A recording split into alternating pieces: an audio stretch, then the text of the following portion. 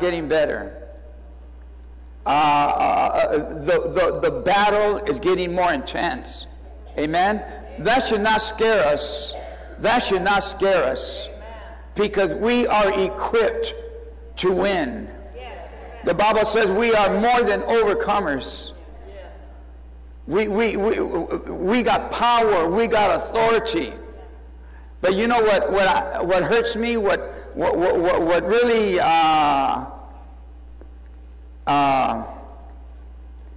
what it gets me upset is to see the people of God, with all that we are equipped with all the power, the authority, with all the declarations we could proclaim, declare, God's people are going down.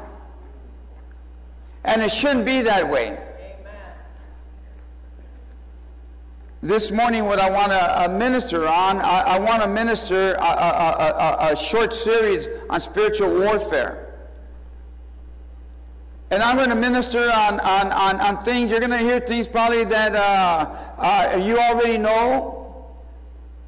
We will be looking at different areas concerning spiritual warfare, and I want to try something. This may be refreshing to some.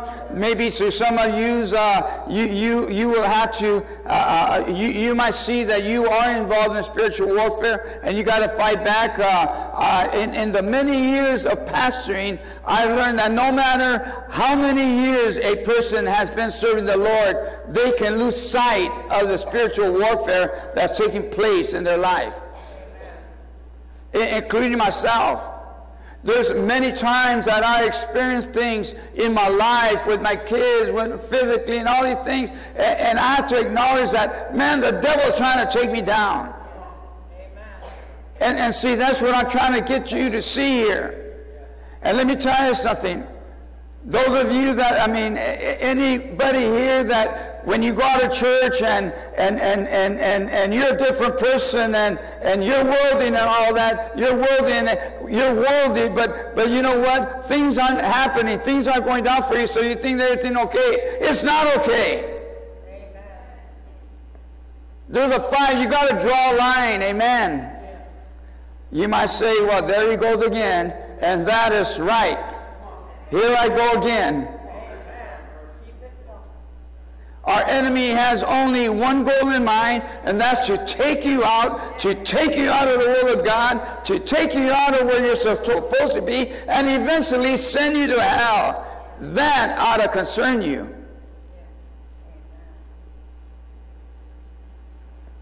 And he will use spiritual strategies to do that. The title of the series today is The Reality of War. And I'm just going to read 3 verses out of Ephesians 3, 6, 10, 11, and 12. And this is what Paul is saying. Finally, and you know, if you read verses 9, the verses before that, you'll see what he's talking about when he comes to this. Finally, my brothers, my brethren, he says, be strong in the Lord. Be strong in the Lord and in the power of his might. It says, put on the whole armor of God. We're not going to talk about that today, but put on the whole armor of God that you may be able to stand against the wiles of the devil. For we do not wrestle against husband and wife, brother and sister, one another in church.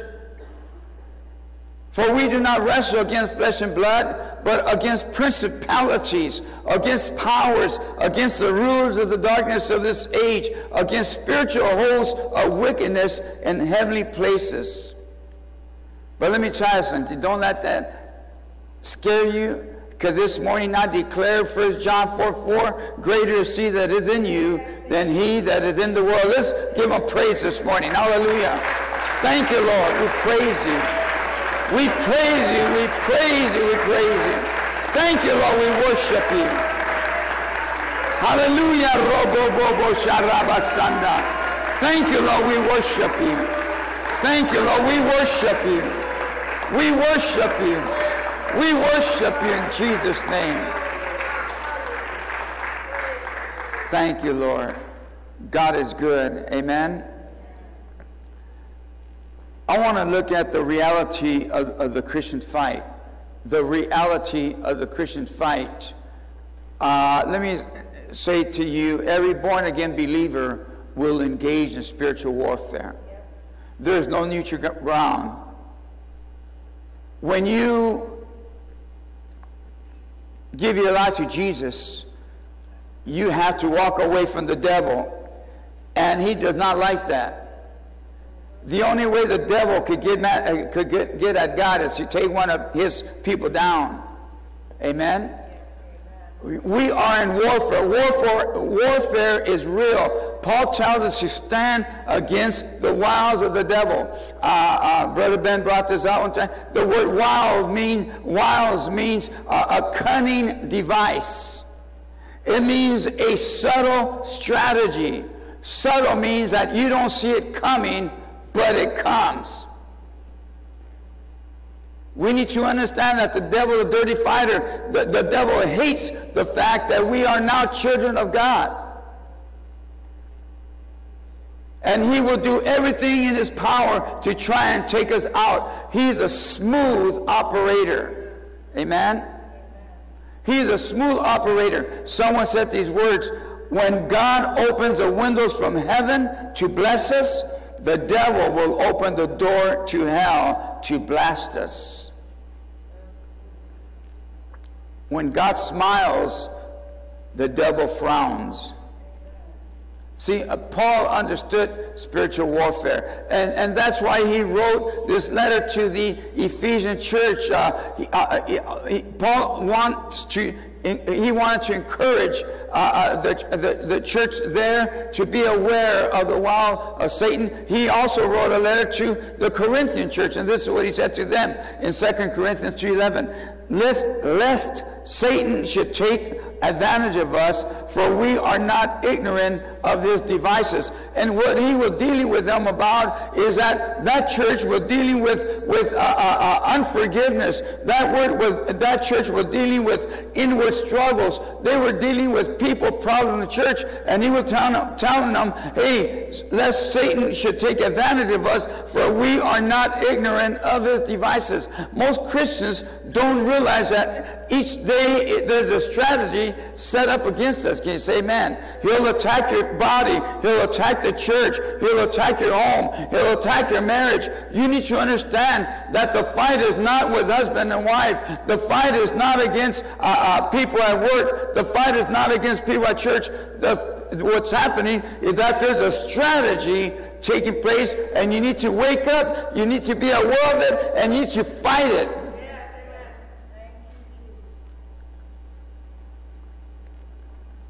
Our Christian experience involves a fight that sometimes brings pain, tears, and fear. But if we fight this fight wisely, it also brings victory. Can you say amen? It brings victory. 1 Timothy 6:12 says this, fight the good fight of faith, take hold of eternal life, to which you were called when you made your good confession in the presence of many witnesses. 2 Timothy 2:3 says this, thou therefore endure hardness as a good soldier of Jesus Christ. Endure hardness, man. Don't quit. Don't flake off. It's going to get tough at times. Can you say amen? It's going to get tough, but don't give up. Don't be a flake. Fight. Take hold of eternal life. The moment you accept Jesus Christ in your life, you are involved in spiritual warfare. Amen? This is a war between two powers. It's between God and the devil, good and evil, light versus darkness, spirit versus flesh. And we need to understand this, church. Ephesians 6:12 we read, for we do not wrestle against flesh and blood, but against principalities, against powers, against the rulers of this darkness of this age, against spiritual hosts of wickedness in the heavenly places. I don't know if anyone here had an argument a disagreement. Okay, a fight.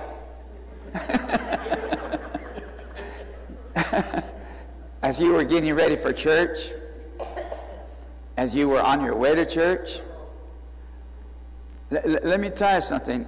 There's so much of this that goes on, and we laugh right now, but it's true. These things happen.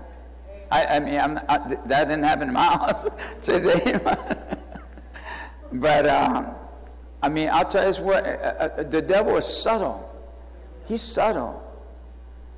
And you know what? You never, you never have an argument when there's a Super Bowl. Okay, say amen? You never have an argument when you're going to do something for yourself. Everybody's happy.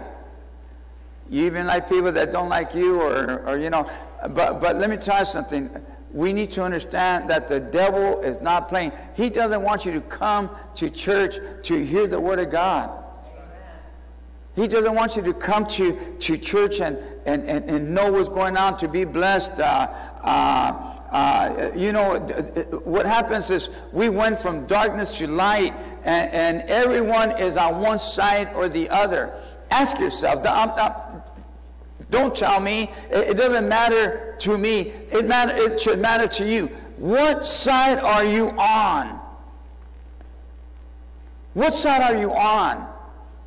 There's God's side, there's the devil's side. There's heaven's side, there's hell's side. What side are you on? Because let me tell you something. When we enter eternity, we're gonna go whatever side we gave our life for. Okay, say amen. Satan's goal is to take us back to darkness, to take us back to our sinful ways. He's going to take his best shot to try to destroy mankind. And he will use sin and the power of the darkness to try and do that. Paul lets us know that we are going to wrestle with something. And let me tell you something. When you think about wrestling, you're thinking about a struggle. Can you say amen? When you see people wrestling, you see the one that's got the opponent got him by the neck, won't let him out, doing something, and once that person goes, you lost. Well, if you're going to do this, let that be you hitting the devil upside the head. Can you say amen?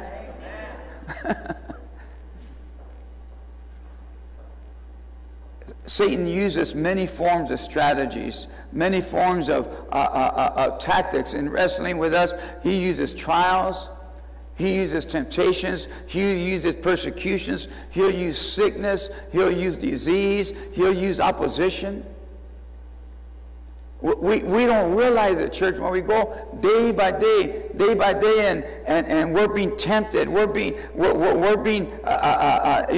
just things hitting our body, our marriage, all these things, our kids going, our kids doing this and all that. You know what? That's the devil trying to take us down. And through these things, we're given a warning as to what to do. 1 Peter 5:8 says, "Stay alert, watch out for your great enemy, the devil. He prowls around like a roaring lion, looking for someone to devour."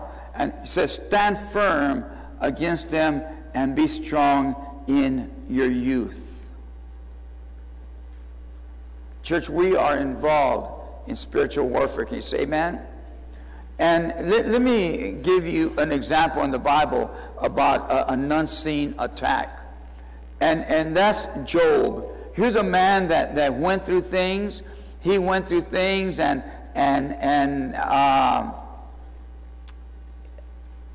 he went through things and Job did not know what was going on.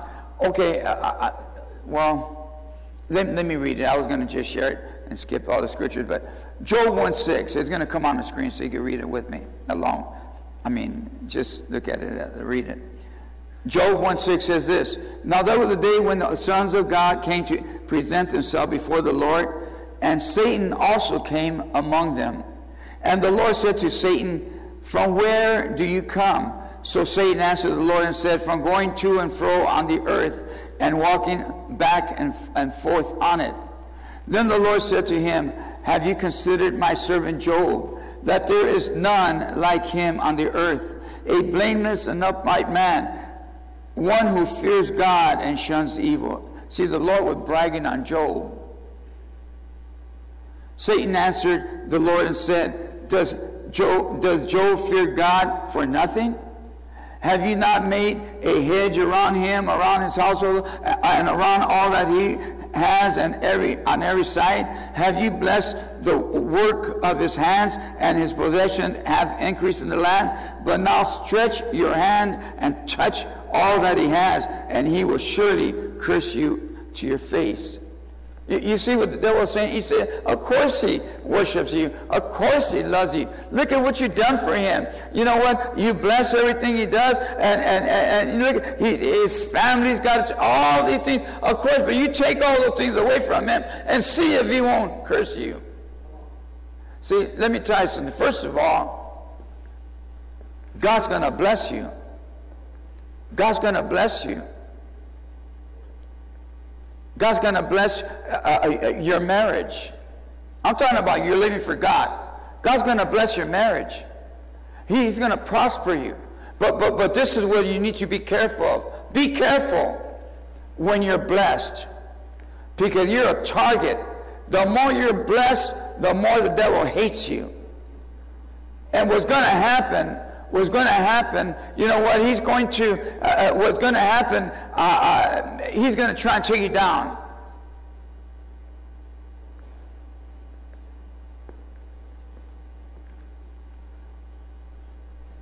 But this is what the Lord said to Satan. Behold, all that he has is in your power. Only do not lay a hand on his person. So Satan went out from the presence of the Lord. And okay, there goes Satan. He does a work on Job. There's a spiritual attack on his life. He has no idea what's going on. You read the story. He gets a messenger say, you know, your kids all died. Your flocks are all gone. Everything you have is, you know, and Job is supposed to be mad at God. Job is supposed to say, why, Lord? Why? I don't know. Why? I worship you. I praise you. I tithe. I'm faithful. Why? That's what Job is supposed to do. That's what the devil wants Job to do. Job loses his property, children. Satan attacks his health. But you know what? And Job had no idea of why this was happening. But in Job 1:22, this is what the Bible says about Job. Not once through all this did Job sin. Not once did he blame God. God is good, amen? And I hate to talk about myself because, well, not that I'm talking about myself, but I want to give God some glory here. You know, this last week and a half or whatever, I was in pain.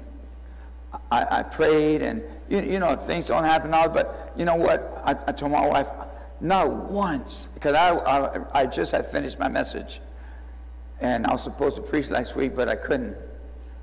But not once did I question God. Not once. I told God, you know, God, I still love you. I still praise you. I worship you. It was because I think I worked on this message that I was reminded of Job. I said, and Lord, why should I complain? Why should I complain? Because compared to Job, ain't nothing wrong with me. That's how I comfort myself. I'm not going to be a little wimp. I'm not going to be a little crybaby. I'm going to trust you, and I'm going to love you. Many Christians face similar battles like Job today. We face the same devil that Job faced. We have to face attacks on our family. We have to face attacks. We have to face conflict and sickness and depression and oppression. I tell you what, we may all face some of those or all of those, but I want to tell you something. These are attacks. We will face attacks on our material things, on our possessions, our loss of jobs maybe. We could face financial debt. We're going to be attacked on our morals. We're going to have temptations. There's going to be lust, pornography. All these things are going to come at us. But let me tell you something. We need to remember that Satan is behind it. Satan is trying to get us back to go to our carnal mind, our carnal way. He's getting us to have an appetite for the things that God already had delivered us from.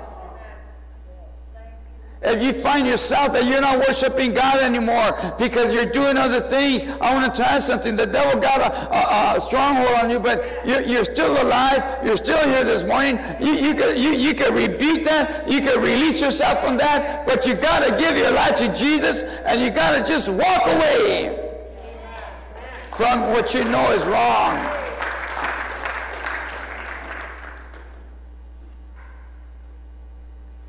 It's a demonic strategy at work when we are afflicted that way. The word strategy means planning the best way to gain an advantage or achieve success, especially in war.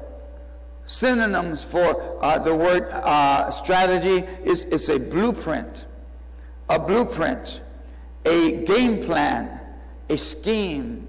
That's what the devil does. He has strategies. He has blueprints. He studies us. If you remember the message I did on the Master Trophy Hunter, he studies where we go. He studies what we look at. He studies what we say. He studies that, and that's how he sets up a trap to take us down, using the very things that we are attracted to. That's why when you see something, when you hear something, when something causes your flesh to wake up, you need to be careful and walk far away from it. Yeah. Amen?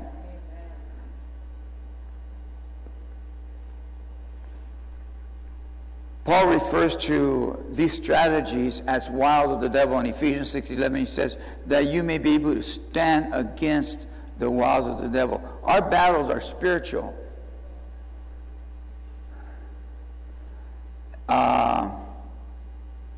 2 Corinthians 10:3 says, for though we walk in the flesh, we do not war after the flesh. Satan's strategies are not new, church. His strategies are not new. They are just well used. Amen? They are just well used. He knows how to maneuver his way into position. Let me wind this down, bringing Samson. Samson had it together. He had everything going for him. He was powerful. He was good looking. He had supernatural power. He had everything that we pray for today. Can you say amen? Supernatural power, even being good looking. Amen?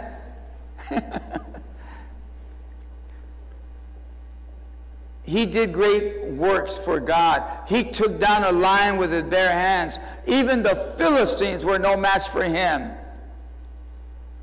But the problem with Samson is that he was ignorant to the strategy of the devil.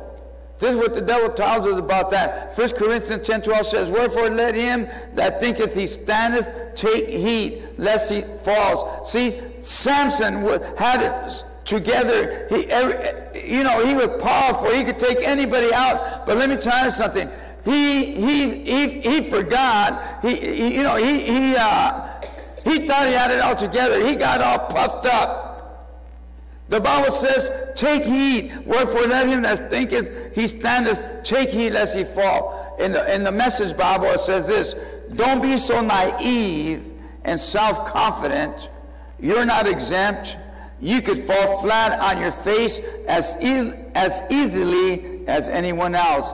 Forget about self-confidence. It's useless. Cultivate God confidence.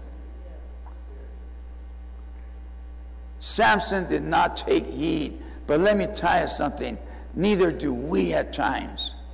Neither do we at times. How many times have we been in places doing things we shouldn't be doing? All these things, and we know it's wrong.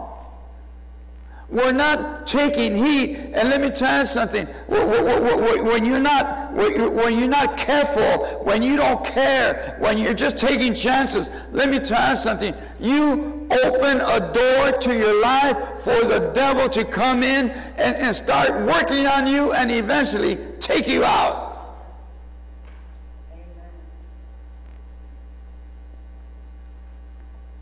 You may attend church, but you aren't coming to God.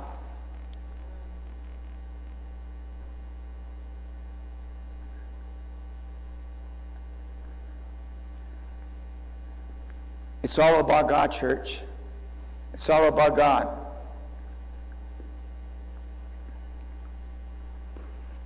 Samson took honey from a dead carcass lying on the road.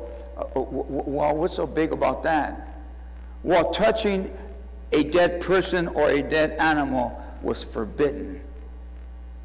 Samson knew that. If you read the Bible, you could get the picture. He's just walking there. He's seeing a dead carcass, and he took, I don't know what the honey had to do. I mean, why the honey was there, but he just ate honey off the dead carcass. Samson became a target. Once he did something that he shouldn't have done, let me tell you something, he became a target. No one saw Samson do this. Let me tell you something, no one has to see what you do, but the devil is looking.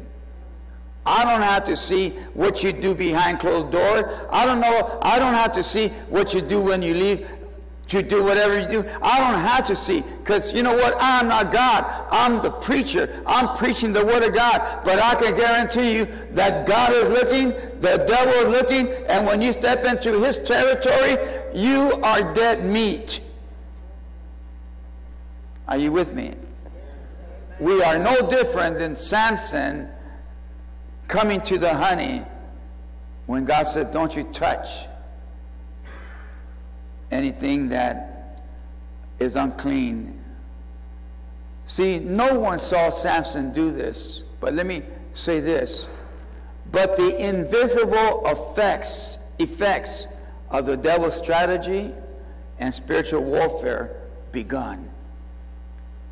Once you do something that you shouldn't be doing, once you start acting in ways that you shouldn't act, let me tell you something, you just open doors for the strategies of Satan to take work in your life. Are you with me?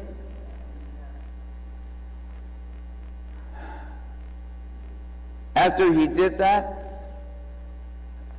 well, you know, Samson was a player with the women.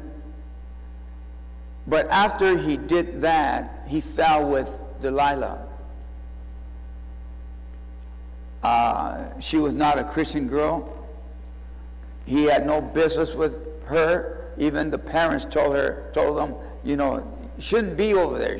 You can't mix with those people. But he wanted it anyway. He played with sin, lying about the source of his power. Remember when the Bible says that she kept asking him, how do you get your power? How do you get your power? Not because she wanted to know, because she was going to sell him out. Let me tell you something. Anytime you go into the world, you're going to be sold out.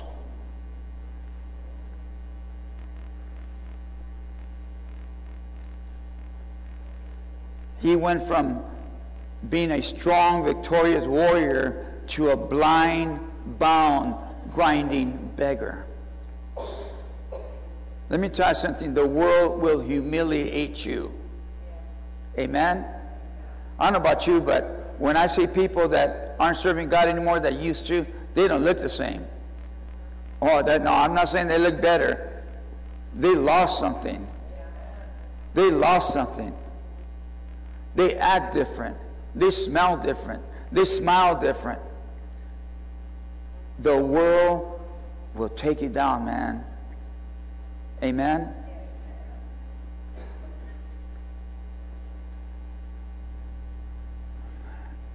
This all begun with Samson. This all happened with him, with the strategy of Satan working on his life. And let me tell you something. We know that Samson regained power at the very end, but let me tell you something. We do not want to go where Samson did. Well, read the story. The point is, we will always lose if we allow ourselves to become ignorant to his devices. James 4:7 says this, therefore submit to God, resist the devil, and he will flee. Amen? Let me close with this. Our victory is in trusting God. We need to trust God. We need to trust God. You don't need nothing from the world. You know, I'm not broke. I'm not rich. I'm not broke. But man, today you hear billions of dollars in the lottery. You hear millions of dollars in the lottery. And sometimes I say, man, I should go get me a lottery ticket. What's wrong with it anyway? And I'm talking to all you lottery players that need to repent, okay? Because let me tell you something.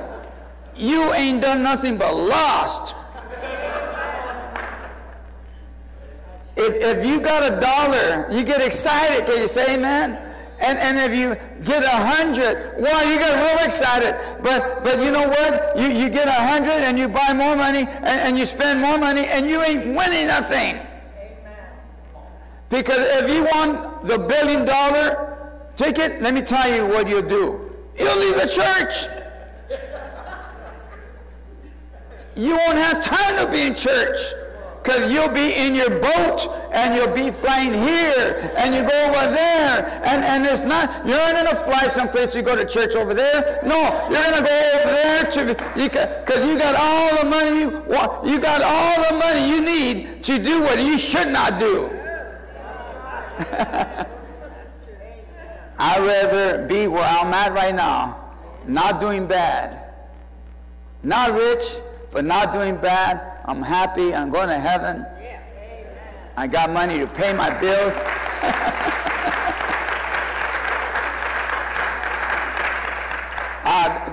This lottery thing was not in my notes, okay? It just came out. I think, because you know who you are.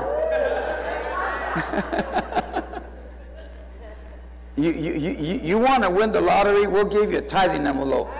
Okay?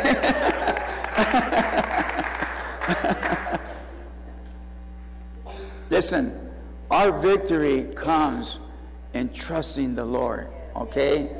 Romans 8:31 says, if God be for us, who can be against us?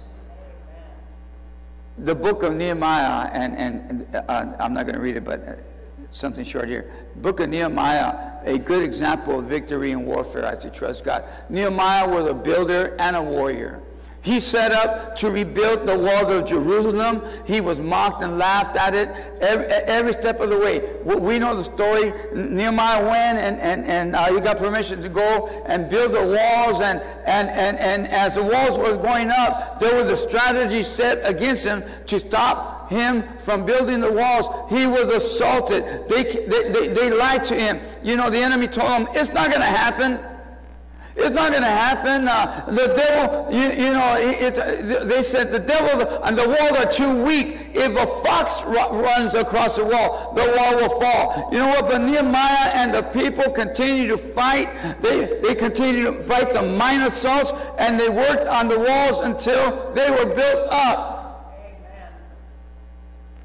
I've experienced this building this church. When I first got here on Charter Way, you know, I went to meetings. I went to meetings where there were pastors there. I was a new pastor. I went to meetings. I told them, you know, we have a church on Charter Way and all. You know what they told me? You won't make it. I'll give you 2 months, and you'll go back to LA. I'm glad they told me that, because that got me mad. I didn't go home too. I've been here 38 years, man, and I still ain't got back. Okay? I had people, because, you know, when I got here, then, you know, women with long dresses and guys with no mustache and all that, they told me and my wife, you ain't saved. As we were witnessing to someone. And I told him, hey, man, you didn't save me. I know who saved me. We are saved. I don't care what we're in Levi's. We are saved. I had a big old mustache and all that. My wife had Levi's on, too. And I said, I know she's saved.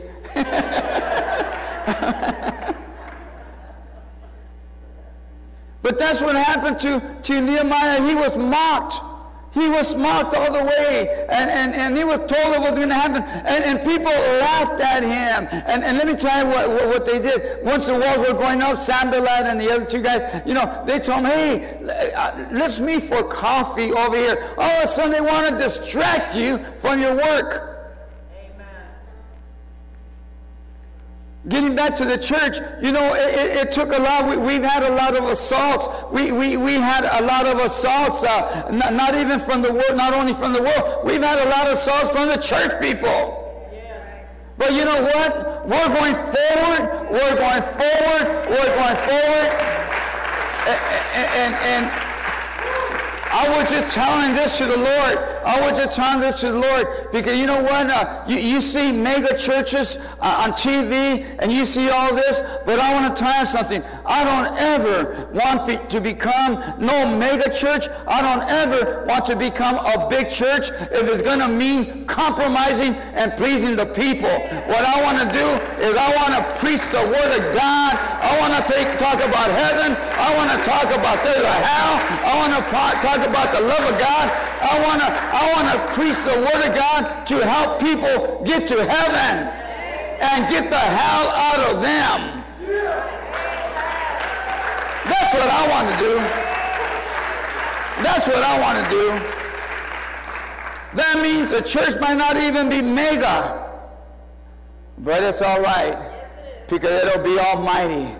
Because people that come to hear the Word of God are because they're hungry. And let me tell you something. Some of you that play around with God, this was going to happen. You are either going to get saved and keep coming, or you're going to just drift out of here because you can't take it. Amen. Amen. You cannot serve 2 masters.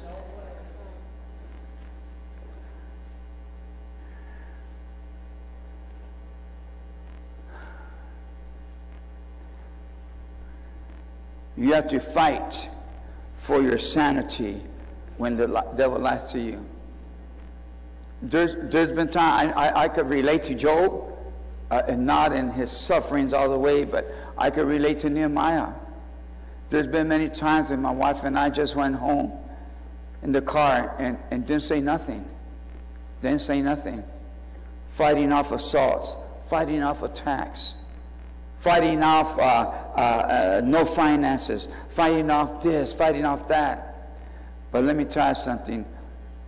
We never gave up. We never gave up. Because when we started talking, we started encouraging one another. And this is what I want to read as I bring it to a close. Philippians 4:8. Finally, brothers, whatever things are true, whatever thing is noble, whatever thing is right, whatever thing is pure, whatever thing is lovely, whatever is admirable, if anything is excellent or praiseworthy, think about these things. Okay, bottom line, we need to be determined to fight and win. What we are involved in is real, church. what God is building in your life, the devil is trying to come against it and tear it down. You must fight to win. Can you say amen? Amen. Through all that we go through in life, we need to trust that God is with us. Do you receive that this morning? Give him praise. Hallelujah.